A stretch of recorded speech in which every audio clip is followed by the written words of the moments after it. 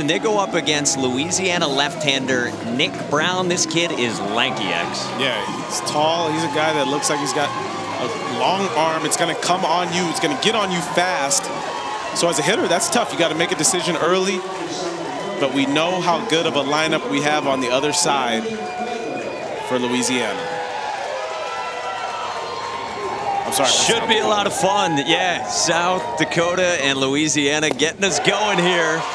And Brown pumps in strike one to a swinging Brecken Beitler, the shortstop, who you just heard. His favorite athlete is Kirby Puckett. And so his favorite team is the Twins. And he just loves baseball. This guy eats and sleeps the sport. 1-1. On the ground. Brown knocked it down, and Beitler reaches. Hey. Hey, we need to break down sooner, though. Break down sooner, right? Break down sooner. Hey, good job. Thank you, Brecken. Here we go. None down. None down. Big hit from Beitler right there. How exciting it is to get that first one out of the way. That's going to get the nerves out of the way. And now you just got to worry about base running. He's got the smile. Coach over there calling him Brexy, one of his nicknames, and he's aboard. And we already have, I believe, an equipment malfunction for Sawyer Watkins, the Louisiana catcher. Yeah, no time to wait around. Got to make sure you get that fixed. That's one thing about equipment. Like even like all throughout when I played is it's got to fit right. It's got to be perfect to you. And sometimes you're afraid to let somebody else use something because they might mess it up. You know, back in my own illustrious baseball playing career, comparable to yours, the catcher's gear was so fun when you're young at that age. Slapping on all the equipment, knowing how you're going to shed the helmet for a pop-up. Sawyer's good to go, and he is presenting strike one to Boston Bryant, the center fielder for South Dakota. His manager, Mike Gorsett, says Boston is the best pure hitter on the team. Packs a pretty large punch at the plate.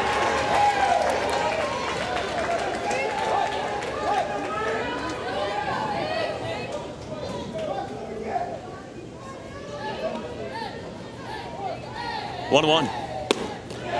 So we got shadows, we've got a couple left-handed starters, and as you were saying when you were mentioning Chris Sale, I mean, this is tough arm slot wise and length wise on hitters. Yeah, we got two good lefties on the bump today. You mentioned the shadows too. That can be something that's really tough and come into play as a hitter. You know, it's almost like the ball is being thrown to you in the light, and then all of a sudden somebody shut the lights off and you got to redirect and find that ball again.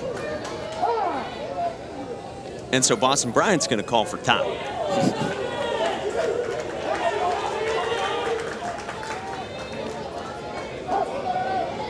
Nick Brown's 2-2. A little roller to third. This is Cole Schexnayder getting the lead runner at second. Nice job of Schexnayder securing that ball, getting it to the chest. Nice feed over to second base. Make sure you get one. Don't worry so much about turning the double play. You always want to get one out first. And he did a great job of that. So this Sioux Falls, South Dakota team came out of the Midwest region. They were the runners up there. They fell in the championship game to Nebraska, a team we saw in this field yesterday. But before that game, you see, they were rolling through their opponents with the pitching staff that we've been raving about.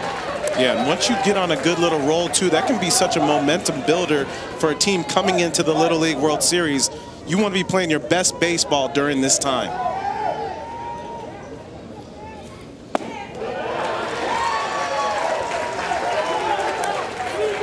Well, they feel like they can do that very often because of this guy, Gavin Weir, who we introduced you to right off the top.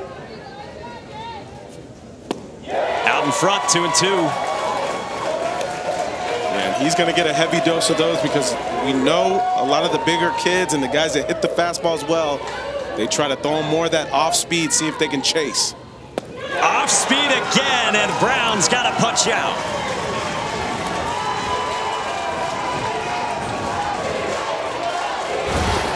And Brown, he just did a nice job of going right back with the same pitch, same location, that curveball down in the zone. Just a tough pitch to get the barrel to change speeds. That's what you have to do to fool hitters, and did a great job right there. Nick Brown's first pitch is called a strike. It gets to the backstop, and Boston Bryant advances into scoring position. Yeah, I wonder if there was a little cross up there, because that's a pitch Watkins usually catches behind the plate there. Might have been a little miscommunication on that one. These Shadows, they're tough on anyone. The batter here out of the cleanup spot for South Dakota is their third baseman, Noah Kenzie, 12-year-old who smacked the home run in that Midwest Regional opener that we just showed you against Iowa. Worked a couple of walks in that game as well. He had the most hits for him in the entire regional. And he's got a man at third now as Brian advances. Oh, boy. Oh, baby. Hey, we scored a pass ball now. And we talked about the shadows affecting the hitters, but it might be doing a little bit of the same for Watkins back there behind the plate, especially how hard Brown throws.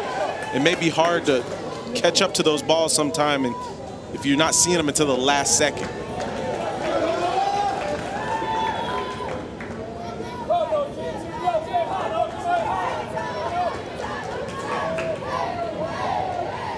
Two-one, and Kenzie dumps it toward left, and South Dakota strikes first. Noah Kenzie delivers. And a great piece of hitting with that off-speed pitch.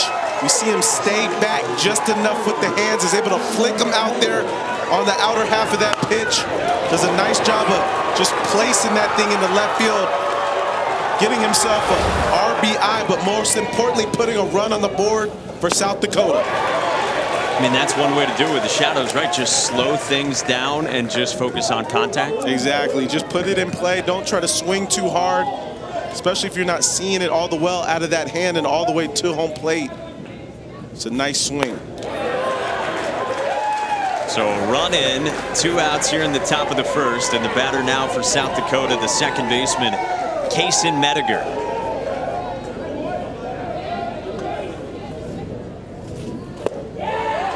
Take strike 2.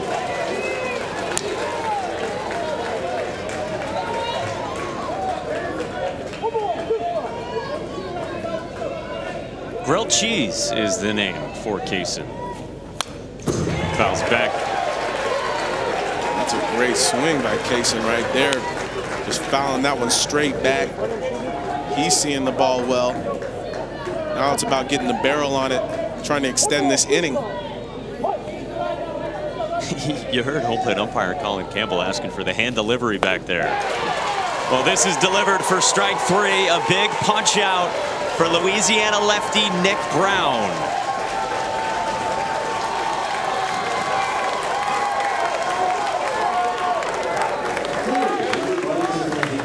So South Dakota in the top of the first, they get a run, and they have the lead here early on against Louisiana. And the ballpark closes the rolls. The official hot dog and hamburger fund of the Little League Baseball World Series for their continued support.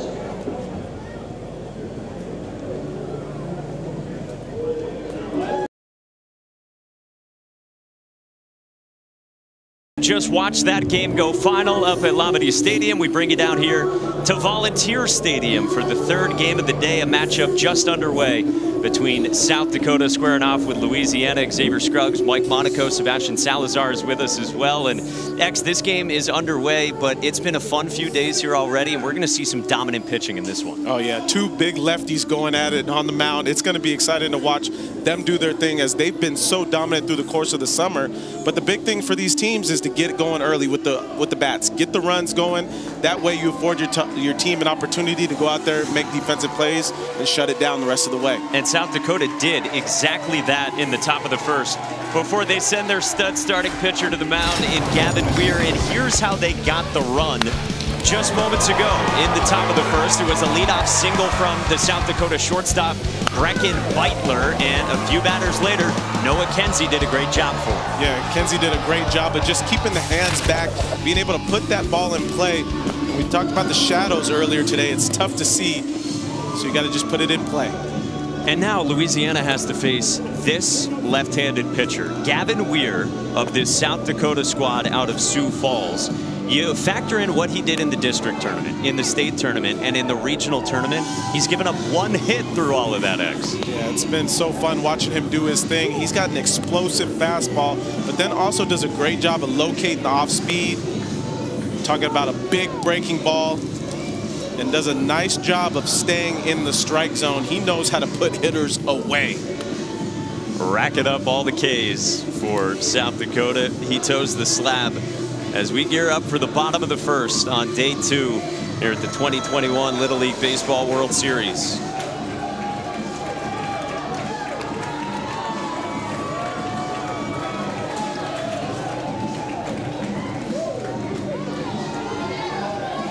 So Sioux Falls, South Dakota on one side, Lafayette, Louisiana on the other.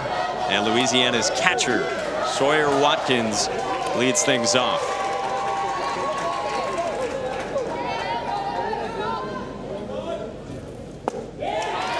You saw the height. He is on the shorter side, and we were actually measuring some of the teammates pregame on this Louisiana side to see who was the shortest to stack up with the tallest player here. One of 2 6-footers we've got on the Louisiana roster. They've got one of them, Isaac Boudreaux.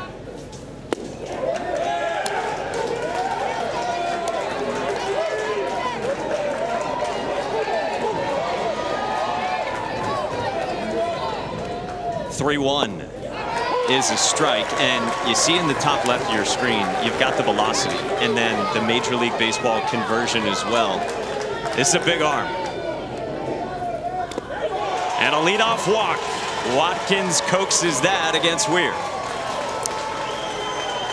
Yeah, Gavin Weir is pumping that fastball, but it's going to be important for Louisiana to be patient and make sure they allow him to establish throwing strikes before they start getting their swings off. Nice job of Watkins making sure that he got the count deep and still got on base. Saw a lot of pitches that at bat. He's aboard for Louisiana's pitcher, Nick Brown, who's just out there in the top of the first and takes strike 1. Now Brown is lanky in his own right. A good matchup, a couple of lefties, and Weir snaps off a beauty. That's more of that sidearm slider that we see. A lot of times that can look like it's coming from the first base dugout all the way to the other side of the batter's box. I mean, really, if you want a comparison at the professional level for arm slot and look to it, it has a lot of Chris Sale.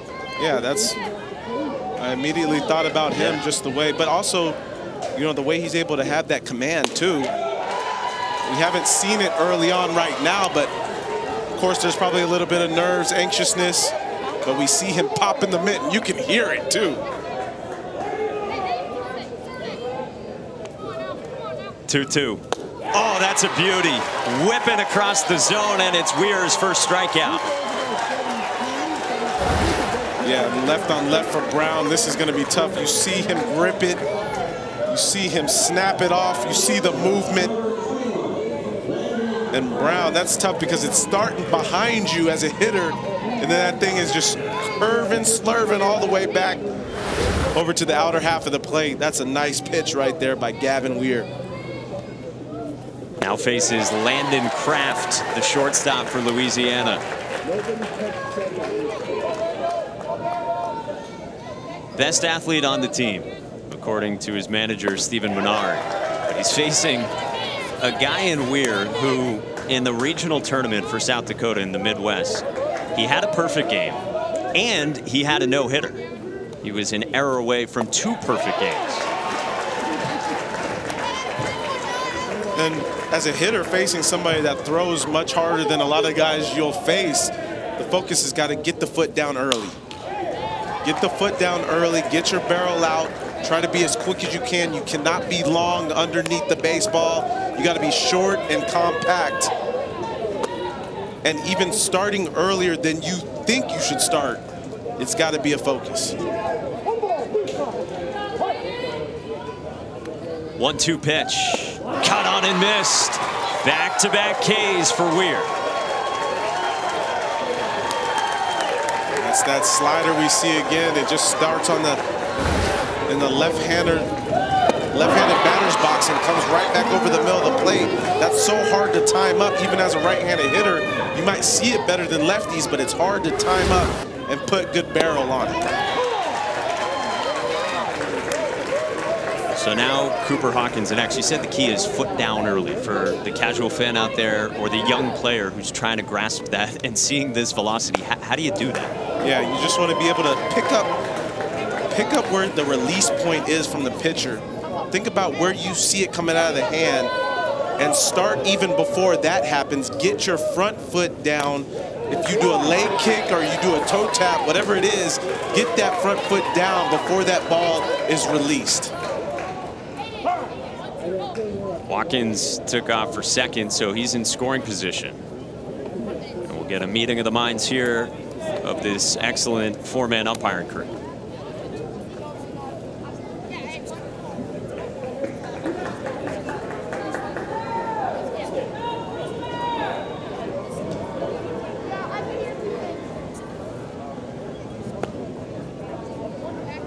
We're going to take a look at it. Not quite sure.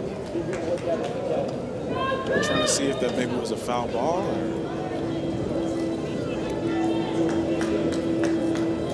I'm going to check something.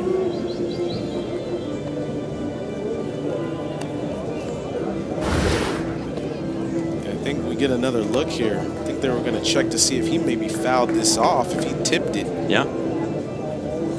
He sure did. So, of course, would send Watkins back to first. It's a pretty good job getting the foot down early, right? Yeah, no, it is. And I think you see how he gets the front foot down and then hands go back around the same time. You're almost building that rubber band effect. That way, when you do hit the baseball, it releases and that thing is stretched. And once you let that thing go, that ball will fly once connected. And we do see that looks like a foul ball there.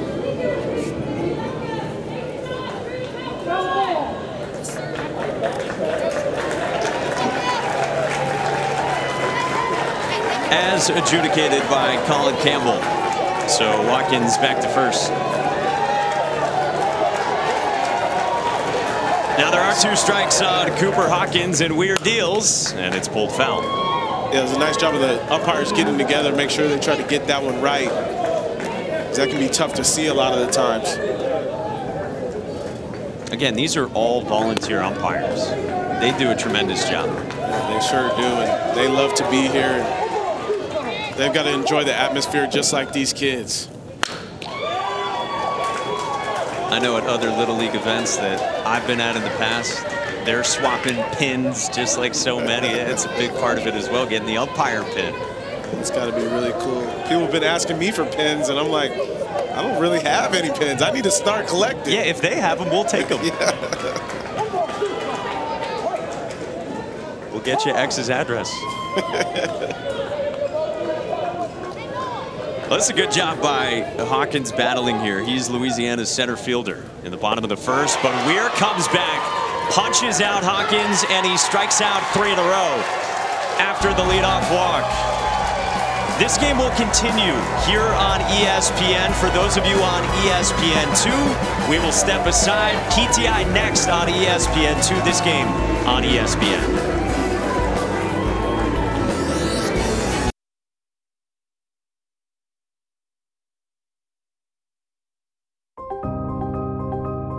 Fact: Tom Seaver was the best pitcher and leader on the Amazing Mets, the team that won the World Series in 1969.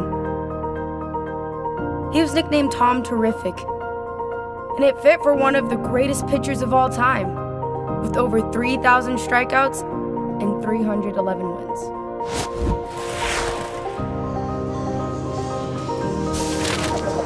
The Tom Seaver bracket has 8 teams, including the 2 squaring off here. The Hank Aaron bracket is the other side. It's a really nice touch for 2 late legends, X. Yeah, it's so great to see, you know, such great names and great players in their own right, to allow them to have this opportunity for these brackets to be named after them. That's special for the kids. You know, you gotta take solace in the fact that these brackets mean something behind them. You know, we asked these players so many questions, among them favorite athlete, favorite baseball player, and it was really cool to see some of the old names that popped up. Old for these guys, you know, your Bo Jacksons. We had a Kirby Puckett in this game. I think that tells you a little bit about, you know, their family or friends or whoever it may be that said, hey, check out this player who played back in the day, or doing their own research and seeing who they like. That's the great thing about YouTube and all these platforms we have today, is you can go back and see all of those players do their thing. This is Gunnar Olsen, the right fielder for South Dakota, leading off in the second. His team up 1-0 on Lafayette, Louisiana. His favorite athlete, he says, is David Ortiz. Favorite team, the Red Sox.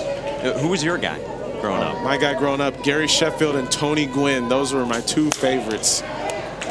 A comebacker for Nick Brown for the first down. We welcome in the 3rd member of our team, Sebastian Salazar. What's up? Guys, I got so much respect for the parents from these 2 teams. You know, we hear a lot of stories of long flights, but these 2, they put it in on the ground. So let's start with the folks then from South Dakota. You know, they left South Dakota to go to Indy for regionals, and you're not going to drive back to South Dakota, so most of them haven't been back home since like August. 120 of them still made the trip all the way across the country. That's about 19 hours of driving. That hardly compares to what the folks from Louisiana have done, because they had to come up lickety-split. It was about a 22-hour drive from Louisiana to get up here. The boys from Lafayette, as they say, are well supported at home too. There's a watch party going on at Walk On Sports Bistro. Of course, Bistro spelled B-I-S-T-R-E-A-U-X, as you would in Louisiana. One of the moms telling me they got 50 lottery tickets and only 1 speeding ticket for the 22 hours of driving, so they felt like it was a win. And they shall remain unnamed. Well done, Sebi. But it just reminds you of the dedication and the sacrifice behind the parents and the families to be able to do those things. I look back and I continue to thank my parents for being able to do some of those same things when I was younger, and allowed me to get to the position that I was able to get to playing baseball professionally. Hayden Gorsett trickles one to first at the 6-footer Isaac Boudreau. There's 2 down. And yeah, that's something, X, just through the years of watching the Little League World Series, you've heard so many stories about coaches, parents who've been away from their jobs for weeks. I mean, Sebi was talking about it, and how long these folks have been on the road, and you're missing camps. There are other children in the family. There's a lot that goes into it. Absolutely. And I think even vacations that have been planned for time before, you know, and knowing what we went through all of 2020, to be able for them to come out here and support, this has to mean the world to both the kids and the families. No doubt. And Easton Riley, the batter here for South Dakota, he gets to experience it very acutely with his father, assistant coach Jeff Riley. Easton, the backstop out of the 8th spot for Sioux Falls. Easy E's waiting on the 1-2. And Brown dots it on the edge to cap a 1-2-3 second. Oh, we got a couple of good lefties on display on this Friday night.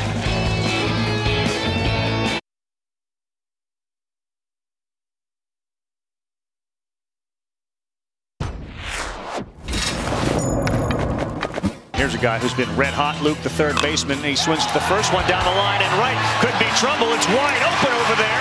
It drops in. That's a hit. Gets into the gap. That's going to plate shorts. Roussel with his 16th hit, adding to his record total, in with a double. Whoa, on the corner, paint, and he's gone. And Prather off speed, laced, and Wiltz catches it. And Louisiana is your Little League World Series champion. Out of River Ridge, East Bank Little League. Back in 2019, the last time, of course, that we had the Little League Baseball World Series. And you got to go back to 06-07 to find the last state to go back-to-back. Georgia doing it 2006. I mean, that's just got to be a great feat to be able to do it once and then come back, do it all over again. That's some serious bragging rights as a state for Little League. And this Lafayette Little League program, they had to beat East Bank a couple of times this year to get to this point. And that squad managed by the same team, the same manager that led the 2019 East Bank squad, Scott Frazier. So Stephen Menard, this Louisiana team's manager, he said they're good buddies and bragging rights up for grabs. You got to think about how much confidence that gives you to know that you're beating another Little League that's already done it, right? A team that's gone and did the same thing that you're looking to do in the same year. Louisiana looks on here in the bottom of the second, down 1-0 to South Dakota. Isaac Boudreau, the batter, and he lofts this one, foul ground to right. Gunnar Olfsen makes a fine running play. Nice job up. Olfsen be able to range over to that foul ground, getting a great jump. You see the speed getting over there, easily secures the catch. It's a nice job out there in right field. Puts up the ball, puts up the arm. I got you. This is grounded to third, and Noah Kenzie retires Eli Clark, and that is economical for Gavin Weir on the bump for South Dakota. Yeah, nice job of getting inside on the hands of Clark. Kenzie fielding this ball perfectly, funneling it to the chest and making a nice throw over to first base. That's textbook over there at the hot corner. Remember, they haven't seen a lot of balls in play behind their ace on the hill, who typically is playing up a couple of years. He's typically playing with the 14 and under back in South Dakota. He's quickly ahead of Cole Scheck-Snyder, the third baseman for Louisiana, 0-2. And even that slider explodes out of Gavin Weir's hand. It's not just the fastball, it's the slider as well. That thing is hard, has good movement side to side. His 0-2, that was heat.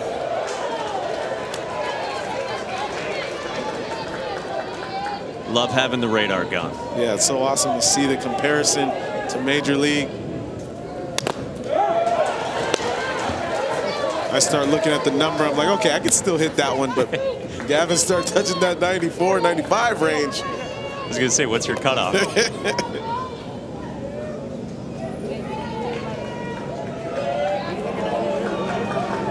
Colin Campbell, you can hear the home plate umpire. He said ball's flying all over the place because these are not your average foul tips with Gavin on the hill. These are not your average 11, 12-year-olds, that's for sure.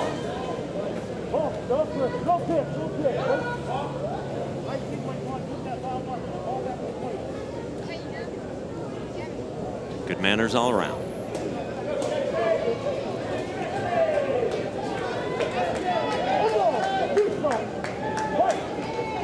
That's the count. Here's the pitch. Up high. Nice take there by Cole, the guy they call Big Shexy, for the last name Scheck-Snyder. Weir comes back with a fastball. 6 in a row set down. He's got 4 strikeouts in there, and that was a 12-pitch inning.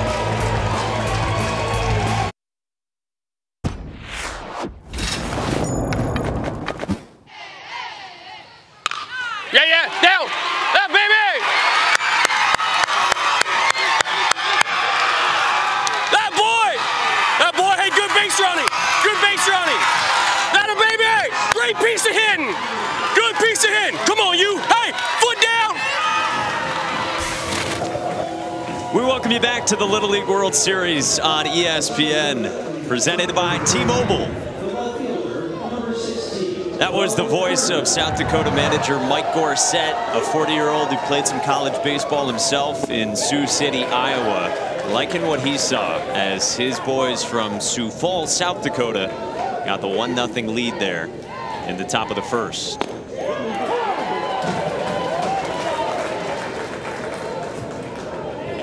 They've got 9-1 and 2 coming now in the third, beginning with Bo Kerner, the left fielder, against Nick Brown, Louisiana's lefty.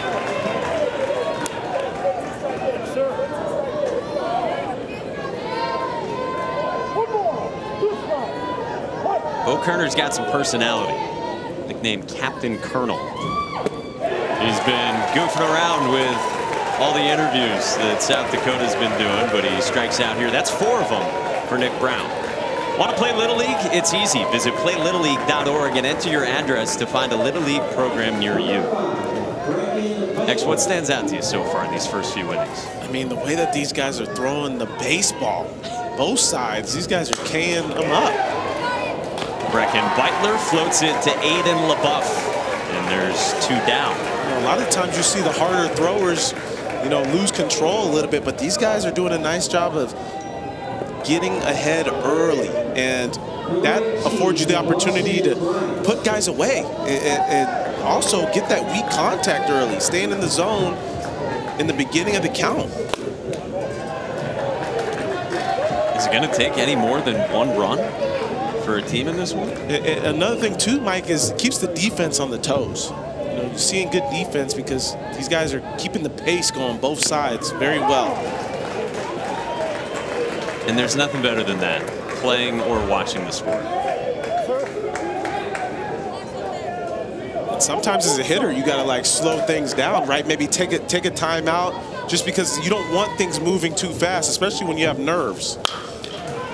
Boston Bryant chops it to first. Boudreau doesn't get it there in time. Good wheels from Boston Bryant to get aboard with an infield single. You got 2 down here. And that's why a lot of times we practice PFP's pitching fielding practice. As soon as that ball's hit the first base, you got to bust over there for Nick Brown. Looks like he just reacted a tad bit late. But also you got a great runner in Bryant getting down the line. He smells a hit as soon as that ball's put in play.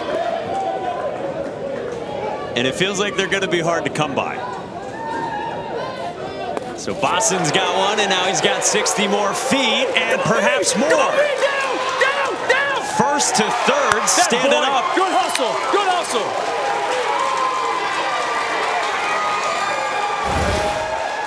And the one thing about Bryant there, is we get this look from the third base side, he doesn't stop running. Look, he rounds second base and he keeps going. He made the turn and decided even before he hit second base that he was coming to third.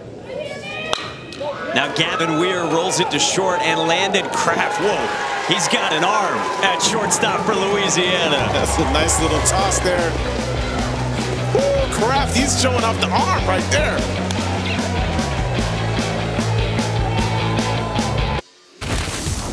Check this out. Gavin Weir, he's making it clear that he is here. My guy is blowing the fastball by, guys. He's also got the slider. Such good movement on all of his pitches. Look at this one slowed down. You see the rotation out in front. He's getting so many swing and misses. The kid has been dominant. Gavin Weir doing his thing. Check out what he has done between the regionals in the Midwest, where South Dakota came out of as the runner-up, and then so far today. Just absolutely ridiculous.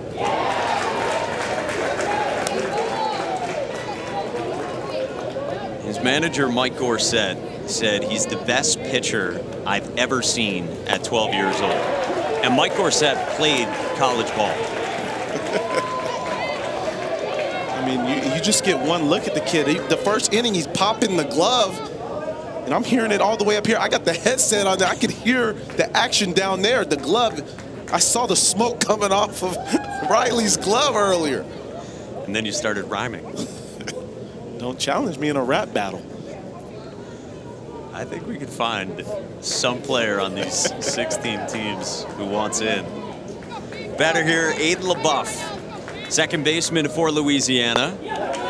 Good take by him.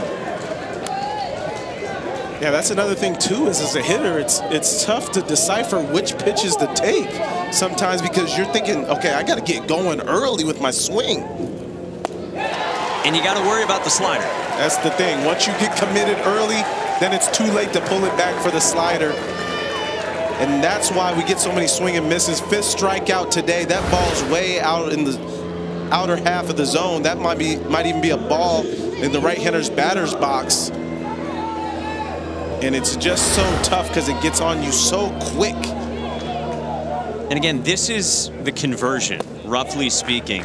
70 miles an hour at this level from this distance equates to over 90 in the big leagues at that level. And then if you're around 75, which Gavin Weir has been, it's upper 90s in the majors.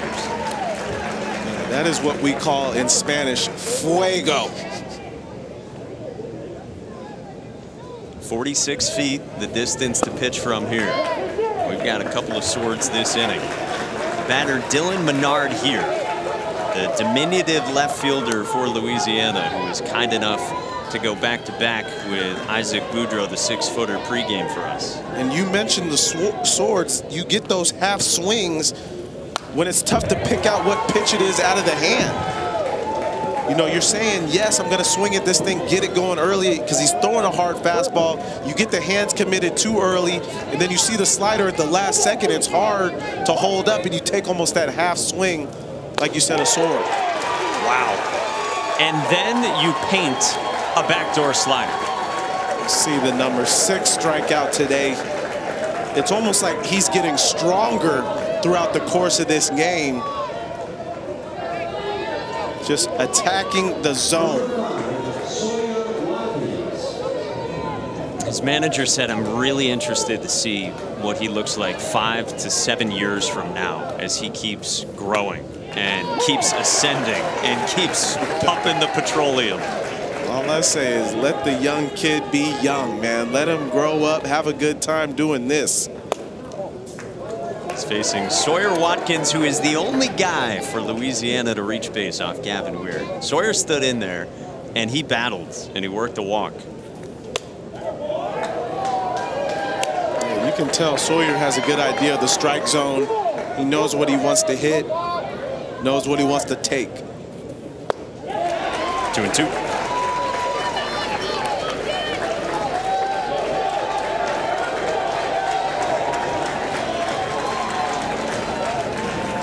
2-2 from Weir.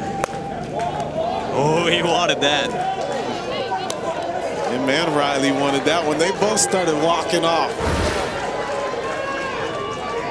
Get another look at this one. This thing stays outside there. And then he comes back with heat. Strikes out the side in the 3rd. He has struck out 4 in a row and 7 through 3 innings today. If you love this game, this is one of the great days of the year. Those kids will never forget that the rest of their lives. Players take a trip down memory lane just a bit. For me, I always wanted to come here. I never got to come here. Cool experience. And to be a part of these kids' memories forever is going to be really special for us. Angels, Indians coming in the MLB Little League Classic right here in Williamsport, 7 Eastern, 4 Pacific on ESPN on Sunday. And you know all the kids are going to want to meet this guy, Shohei Ohtani. Oh, Shohei Ohtani. I might be running up to him before the kids do, but we do know he's going to be swarmed over here. Such a favorite by so many of the kids. When you ask them who their favorite player is, a lot of Shohei Ohtani. You were out there at the All-Star game in Colorado, and it was a spectacle for Ohtani out there amid big leaguers. It really was. It's crazy. I had a friend out there as well with me, and he mentioned how there was just a wave always just following Ohtani, and he got caught up in the wave. He wasn't even trying to necessarily go toward Ohtani, but the wave just took him that way. Noah Kenzie rolls one to short, and Landon Crafts, he's got a bazooka. We saw it earlier, and there's one down. Well, he's a name that pops up so much when these players answer who is their favorite player. We ask them so many questions. Mike Trout, Shohei Ohtani, the Angels are running away with that one. A ton of Adam Sandler as well. Wow. You see the favorite singer, we got Drake, AC/DC, and my favorite category, the food, baby, steak and burgers. I love it. No shrimp galleta on there. That was the KP winner.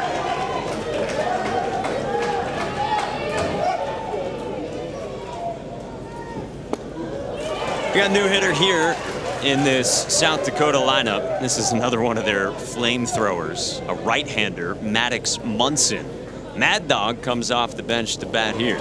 He's down 0-2 against Nick Brown of Louisiana, who's pitching pretty darn well himself. Yeah, I was going to say, we have to give Nick Brown his credit because he's mixing in the off-speed pitch just as well. We saw how far out in front Mad Dog was on that one. But Brown has done a great job of using his defense as well. Check swing. No swing. We're talking about food. And Nick Brown apparently is an expert with the grilled cheese. He says the perfect Nick Brown grilled cheese. Your cheese, your bread, and your sriracha. Ooh. Little hot sauce on that thing. So Nick Brown just put on that slider, put the little hot sauce on that last pitch there for that strikeout. 5th strikeout for him today. He's got a nice job working through this lineup since the 1st inning. Look how far out in front that swing is. That just tells you how dirty that pitch is from Brown. And that's a good hook right there. He dreams of being a big leaguer someday, and he gets ahead here with 2 outs with strike 1 to Brayson Fox.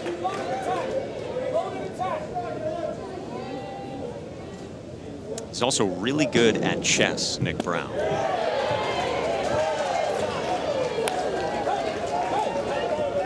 I'm more of a checkers guy myself. I'll take a neither on that one. There's a strike. Brown's got 2 of them. Maybe tic-tac-toe. Keep it simple for me. Hopscotch. Those are the parents for Nick Brown. Frank and Stephanie looking on. And his son, their son, Dylan. How about Nick Brown? We got a heck of a pitcher's duel going on here in Williamsport.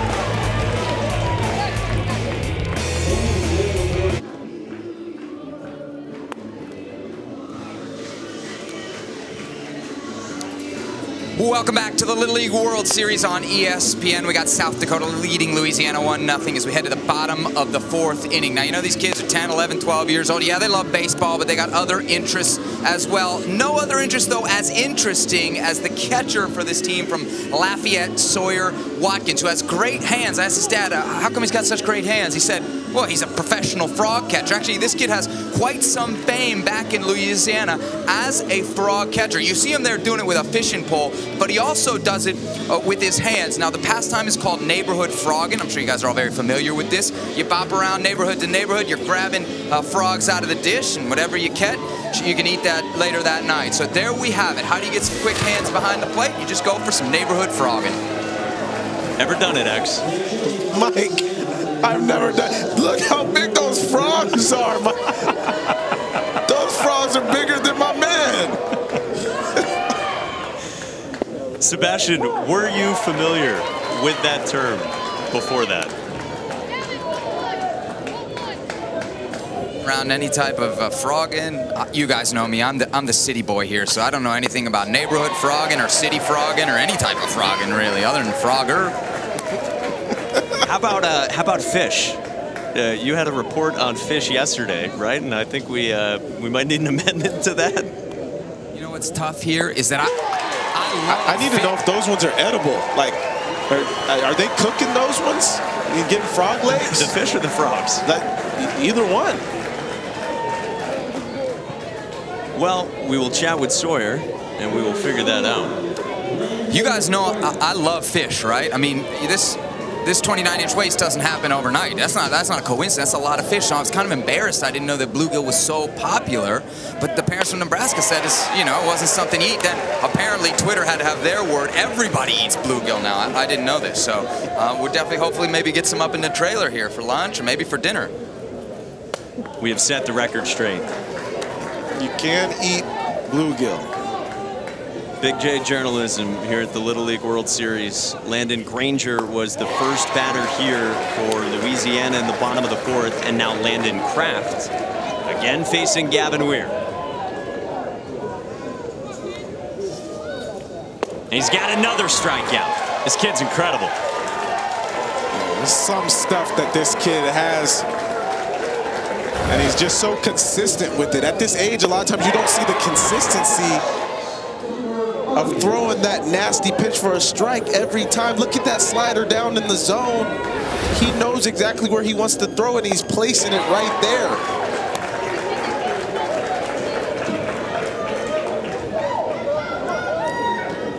But for Louisiana, all it takes is one swing. We know that. And if Gavin's supplying the power, you connect on one of these things, that ball will go. He has struck out 6 in a row. You saw he has 9 total, and his 0-2 is strike 3 called. This guy is a monster.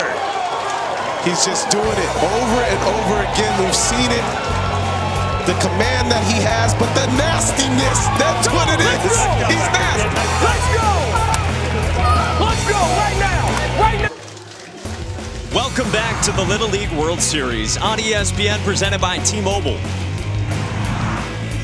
Hey, Little League Sandlot Fun Days. It's a player-led, unstructured opportunity for local Little League programs to provide a fun, relaxed activity for baseball and softball players, where kids make the rules, they make the lineups, they make the calls. So you just give them the bats, the balls in the field, and let them play and eat as well. Learn more today at littleleague.org/Sandlot Fun Days. Fill your face here in Williamsport, Pennsylvania. Yes. What is that right there? Was that like a snow cone type thing? Yeah, I think we got some Italian ice working. Give me that. He's focused on that thing. We've got a 1-0 game. South Dakota leading Louisiana. Sioux Falls and Lafayette, whose starting pitcher Nick Brown has been really good as well. He gave up just the 1 run in that top of the 1st. And he's facing 7-8-9 here for South Dakota, starting with Opland Sonicson. That's a nasty back foot slider right there. But the one thing about Brown is he's been so composed too. You can tell he doesn't show much emotion. He just gets the ball back, rears back and fires. Does a nice job with his off speed as well. And he strikes out his 7th batter today. There's 1 gone in the 5th. Yeah, 7 Ks of his own. You're talking about somebody that's mowing them down just as well. You see the slow down here on that. Catches the outer half of the plate, a little bit up in the zone, but does such a nice job of painting over there. Brings up a pinch hitter again, Kai Carlson.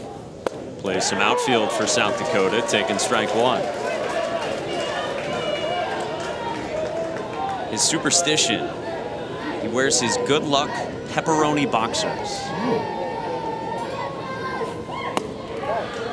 He likes his breakfast burritos. I saw that as well. That's something I enjoy. When I was 11, 12, Pops used to make the breakfast burritos before heading out to a game. Sometimes he would put them, you know, I would eat one before the game, and then he would put one in the microwave and wrap it up in the foil. That way, if I had a doubleheader, I could eat one in the middle of the games. Awesome. Shout out to Pops. Carlson rolls it back to Brown. Takes care of it. There's 2 down, and Brown has set down 6 straight. All right, so with how good these guys are going, and in a 1-0 game, you got to start thinking about the pitch limits. The max you see 85 for this age group. Everyone here is 11 or 12. But then you also have to think about days of rest also. Yeah, absolutely. You got to be smart about it, especially navigating this whole tournament. You got to figure out which guys, you know, match up best with which teams too. And how far do you want them to go? You know, and I think that's always got to come into play, especially in a manager's mind, trying to figure out how he's going to go about this tournament. But give it to Brown for keeping his team in this game. It's still a 1-run game. all they have to do is get the bats and find a way to put a run up on the board just to tie it up. Obviously, easier said than done, but still keeping this thing close. That's huge for them. And Brown is facing Alex McKinney, you saw, and Brown's 1-2. Gets a roller to third. Cole Schecksnyder with a fine pick, and a 1-2-3 fifth for Nick Brown. The lefty from Louisiana. 7 in a row. He's going toe-to-toe with Gavin Weir.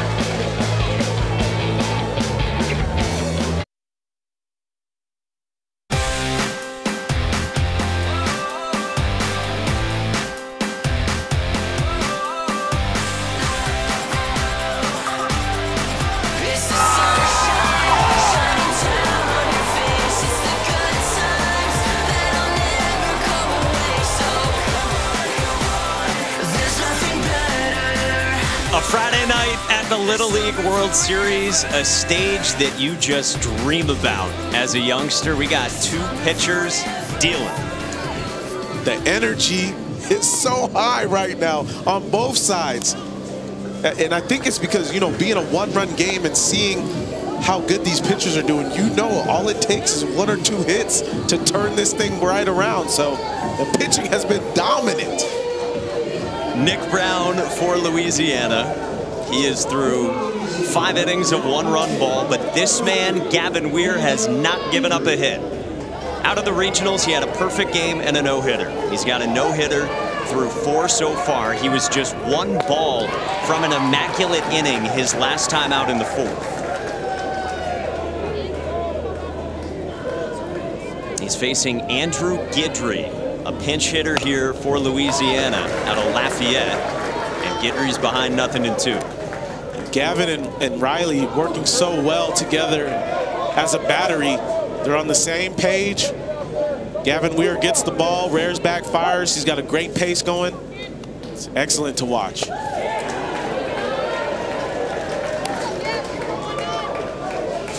You see the 10 strikeouts. The last 7 batters, all strikeouts against Weir. Make it 8. Let's go to Sebastian with today's family interview brought to you by Greenlight. We got Gavin Weir's dad, Ronnie, brother Drew here with me. All right, so I noticed that you, Dad, hey, you never sit down, but you're moving up and down the bleachers all the time. Is that nerves or what's going on? Yeah, just nerves, just wanting to see every pitch and wanting to just kind of focus on what he's doing. So it's just getting up and down. It's hard for me to sit still. So I get the nerves, but I mean, he's been cruising. Has he always been this dominant? I mean, he's always been a good pitcher. He just loves the moment and loves working for his teammates and wants to be the best he can out there for his team and everybody around him. So now, before the game, he told us you got to keep the main thing the main thing. What does that actually mean? It means, you know, the whole team goal. We came here to win games and came here, you know, the goal was to get here, and then we came here to win, and that's what we're here to do. So just keeping all the distractions away and just focused on what the team can do and what he can help the team do to win. And I know you were telling me you've been coaching him your whole life. You've always been in the dugout with him. But this is the first time that you're not on the field with him. You're not on the dugout. How's that experience been? It's nerve-wracking being a parent instead of a coach. So you have a lot more to think about when you're coaching instead of as a parent. So there's so many things going on in there, you don't have time to be quite as nervous. So it's been different, but I love it, and it's helped Gavin grow as well. So. All right, let me get Brother Drew in here. What's it like watching your brother pitch here in a Little League World Series and get a strikeout right there? It's really cool. It's really awesome to see him pitch and have fun and hang out with his buddies over here on the field. Awesome to be here with the Weir family. We send it back up to you, boys. That's awesome. And from Ronnie, the father, as you heard, he's a coach, a pretty humble way of saying, yeah, I think he's been pretty good for a while. Yeah, all I know is keeping the main thing, that's what you got to do, because he's out there doing it. Strikeout after strikeout after strikeout, and we see it. 12 Ks, no-hitter through 4 2/3. Well, Oliver Dean had been the pinch hitter before. He struck out, and now Garrett Begno almost tucked one down the line. Yeah, he's going up there being aggressive. Begno is. He's not looking to wait around. He's looking to try to put something in play, get his team going, be a catalyst somehow. Again, if you're wondering, too, about the strike zone at this level, we have to remind you, it's between the batter's armpits and the top of the knees when the batter assumes a natural stance.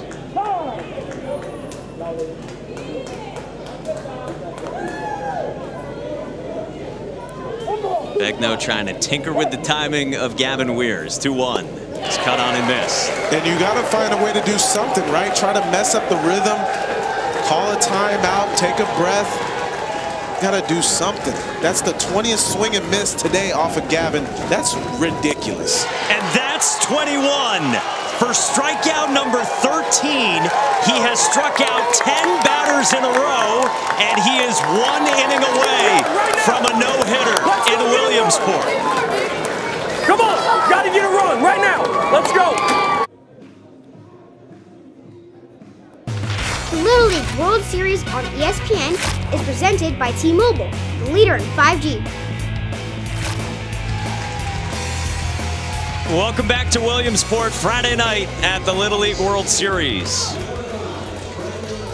Hey, our first NFL preseason game has the Chiefs and the Cardinals tonight, 8 Eastern, 5 Pacific on ESPN, ESPN Deportes, and the ESPN app. One app, one tap. Steve Levy, Brian Greasy, Lewis Riddick with the call. Lisa Salters down on the field, and our coverage starts top of the hour with a special edition of Monday Night Countdown.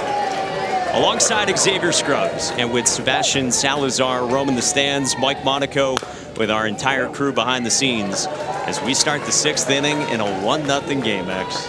You talk about being on the verge of something amazing happening. We already see the no-hitter with Gavin Weir through 5. But a 1-run game, and anything can happen at this point. You heard his coaching staff. As South Dakota came off the field, need another run. They want to add more here, knowing that it's a really good Lafayette, Louisiana team. And they're going to come up in the bottom of the 6th. Brecken Beitler is the batter against Nick Brown, who's been nails for Louisiana as well.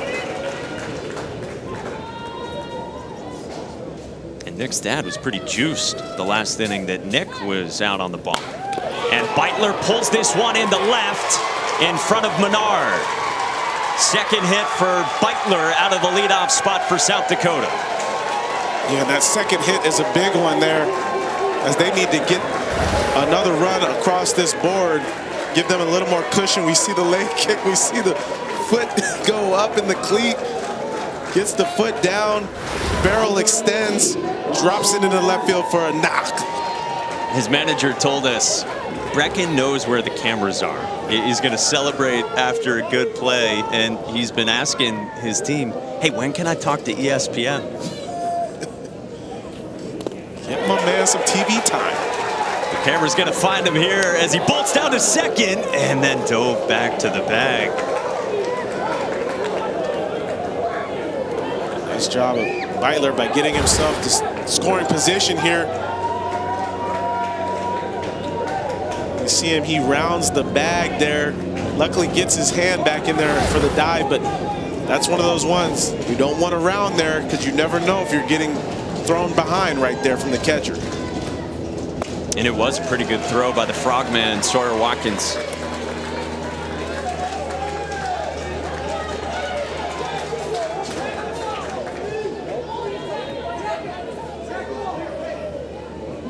One pitch to Boston Bryant.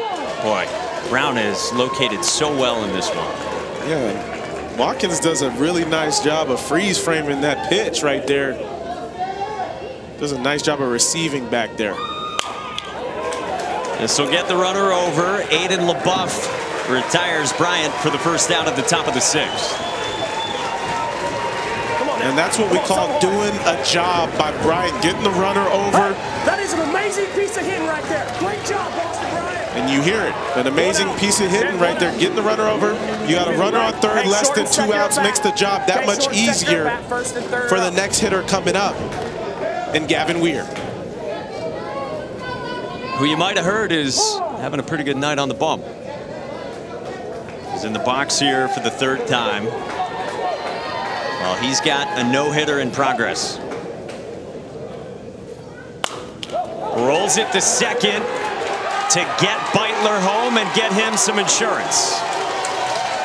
And I'm a little surprised here because I thought Louisiana would have been playing in up the middle as well. They played in on the corners, but they've got to cut down the run because they haven't even been able to get one run off of Gavin. So you see second baseman there, and LaBeouf is playing back. A lot of times, 6th inning, you got those guys coming in. You got to cut down that run right there. And credit Weir and the guy who came before him, Bryant, knowing the situation. Exactly. It's a nice job of just, you know, this is what we call manufacturing a run right there. Just get them over, get them in. Now Noah Kenzie against Brown. Now I would understand if Louisiana was playing corners in, middle, back, if it was like a big run scoring game, but neither teams have been able to scratch many runs, right? Totally.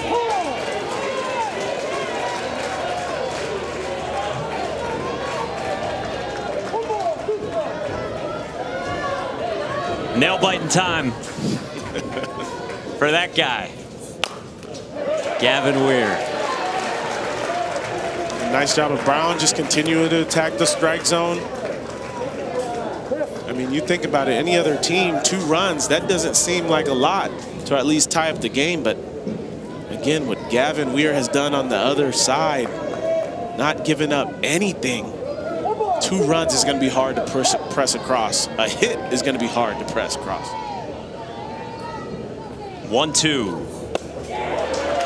Again, you go back to the start of the district tournament for Gavin Weir. He's now thrown more than 500 pitches. Districts, states, regionals, now Williamsport. He's given up 1 hit. And you talk about breezing through the summer.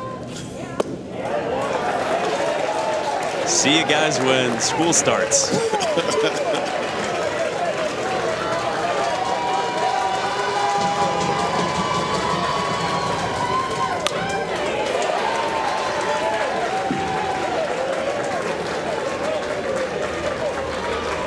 His pregame interview with Sebastian, I was about ready for Gavin to give us a talk about practice.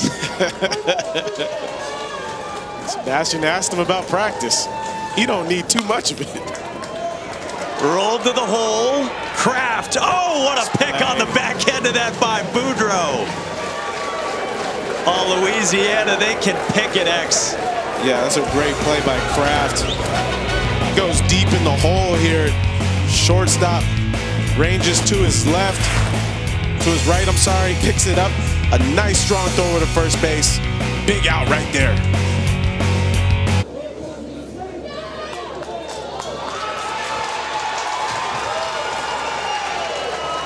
All right, we are not in the bottom of the 6th inning. The top of the 6th will continue. It just went to review on that bang-bang play at first that we thought ended the top of the 6th. Here's another look.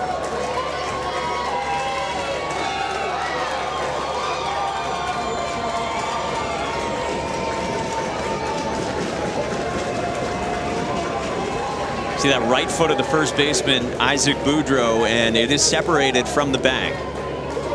Yes, that's the perfect angle right there, and you see his foot just comes off. Just enough.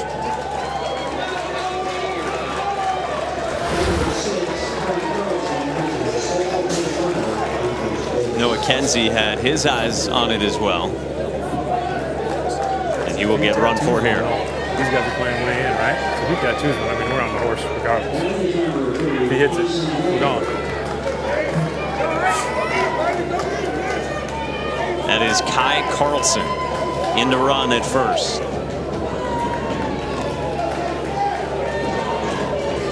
As you heard the instructions, ready to bowl.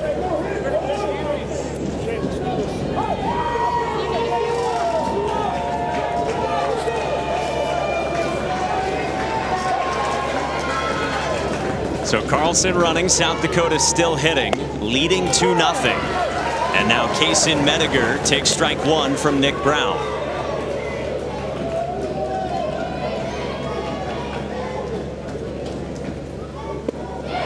I mean, you can't forget how good Brown has been, too.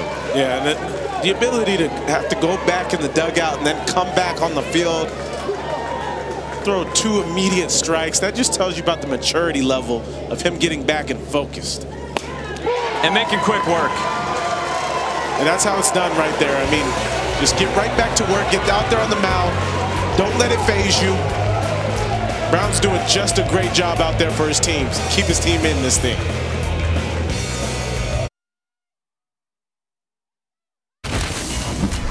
I got to show you guys what my guy Gavin Weir has been doing all day today.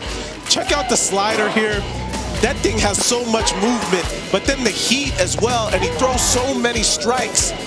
He's got a no-hitter going right now through 5, and he's made it look so easy. If he didn't give up a walk for the very first batter, he'd have a perfect game going. He's been magnificent, and he's been this way all summer.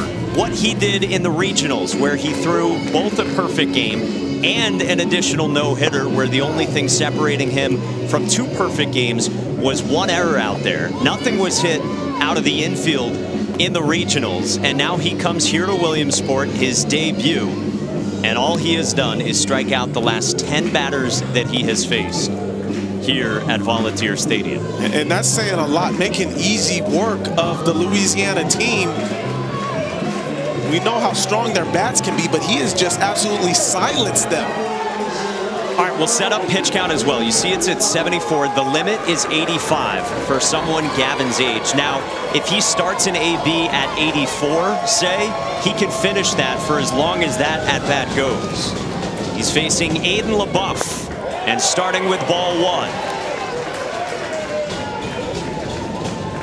Gavin's been playing 2 years up at the U14 level, but he's been dominating with his fellow 12-year-olds and the 11-year-olds on this Sioux Falls, South Dakota team. And this is probably one of those situations, if you're Louisiana, you're looking to take until you get a strike. Trying to get base runners on. 3 straight out of the zone to LaBeouf.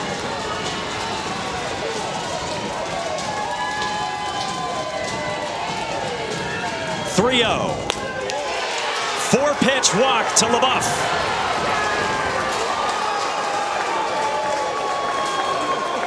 Greenlight is more than a debit card. It's a time saver, a teacher, a safety net. It's how millions of kids and teens learn about money every day and invest for the long term. Greenlight. It's the money app for families. So Gavin Weir, it turns out, is at least somewhat human. 10 straight strikeouts, and he issues that walk here in the 6th. Really, really fun, okay? Hey, we're fine, we're good, all right? Everything's good, okay? Gav, enjoy yourself, okay? Be the man on the mound, enjoy yourself, don't worry about anything. Hey, you're getting a little quick on the arm here, okay? You're opening up a little bit quick, relax, take a couple deep breaths, get down to business. Okay, 3 outs, here we go, boys, hey. Okay, turn 2 right here, let's go.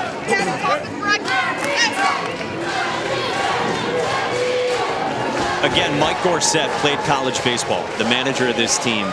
He said leading into this, Gavin Weir is the best pitcher I've ever seen at 12 years old. We've seen people tweeting tonight that Gavin Weir is a future Cy Young winner. He's already getting the pitching ninja treatment just a few minutes ago. He starts with ball 1. You know you got something special. You get the pitching ninja treatment. Yes. That's for sure. Now, flip side of this, tying run at the plate for Louisiana. There's a strike.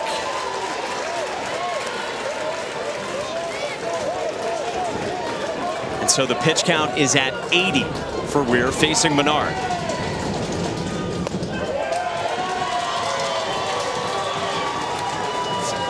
Good take by Menard, being patient, trying to find a way to get on base.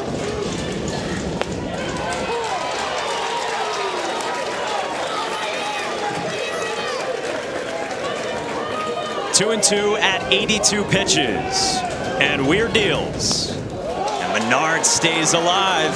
Every pitch is precious. Menard doing a nice job of fighting right there, trying to work the count a little bit. You see the pitch count climbing up, 83 now. 2-2. It's a strikeout for Weir. He's got 14. Weir just went right back to the bread and butter. Fastball up in the zone. That is pure petro. That is heat.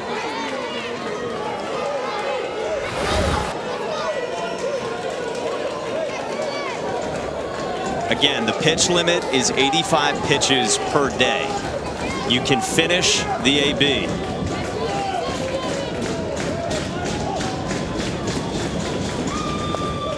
Strike one to Sawyer Watkins. Sawyer Watkins taking the first pitch there, got a strike. Now he'll be looking to hack.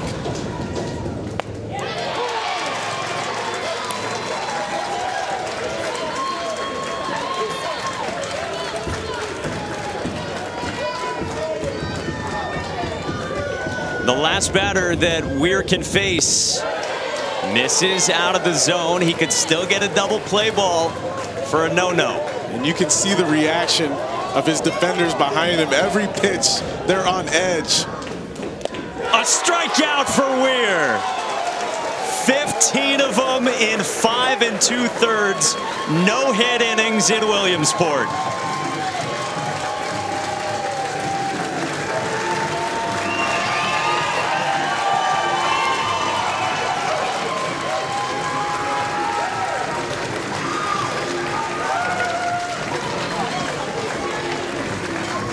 Look at me. I'm so proud of you. Way to carry this team. That a boy. Hey, go play center field now. Make a play and end this thing. Here we go. Great job.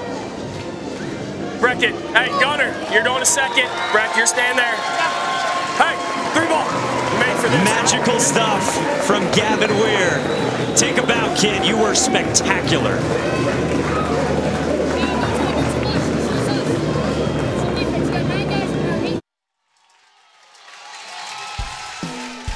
Simply unreal what Gavin Weir did, coming to this venue on this stage and 5 2/3 no-hit innings capped with strikeout number 15. Yeah, it's almost unbelievable what we just saw. He put together the most prolific pitching performance I've seen in a long time. 5 2/3 innings, 15 Ks, no hits, no runs, and only 2 walks. My man was carving. And now he gives way to Kaysen Mediger. We'll try to make it a combined no-no. And just a quick note, Little League has had pitch count regulations since '06. Before that, it was innings back when you and I were playing Little League and so many others.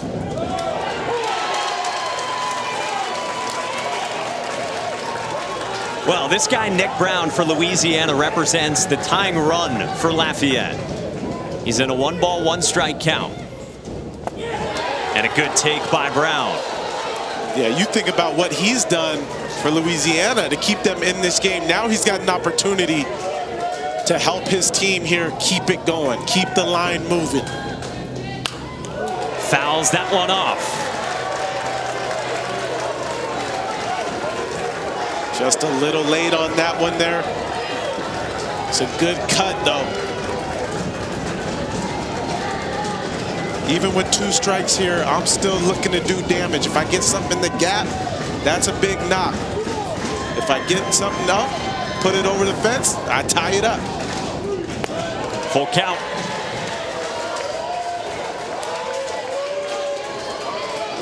Now this is the tougher situation here. 3-2, you want to be patient enough to get on base, but you don't want to miss a mistake. 3-2. Strike 3 called. It's a combined no-hitter for South Dakota.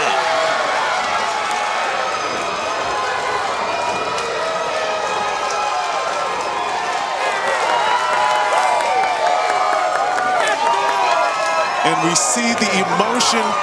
We see the celebration. What a way to start for South Dakota. Hey, that ball doesn't go anywhere. To know we're going to see this team continue to play more. And they're just getting started. Look at this group right here, Mike. They know they just did something special. You heard them say that ball's not going anywhere. They're going to hang on to that and treasure this moment at the Little League World Series. Sioux Falls, South Dakota, Sioux Falls Little League.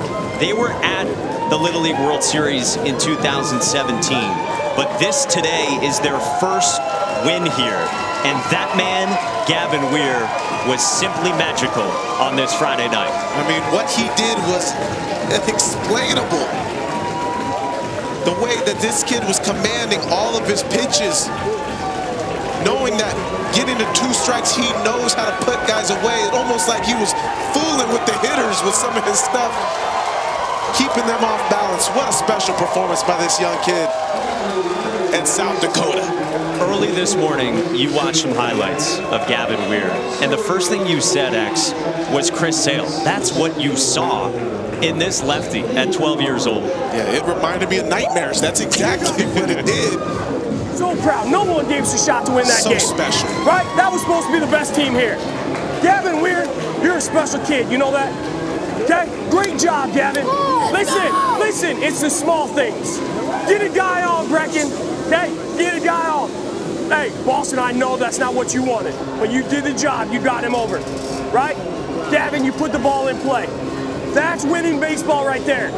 Defensively, we were lights out. Easton Riley, great job behind the plate. Okay? All around, non-stop. That is South Dakota baseball right there.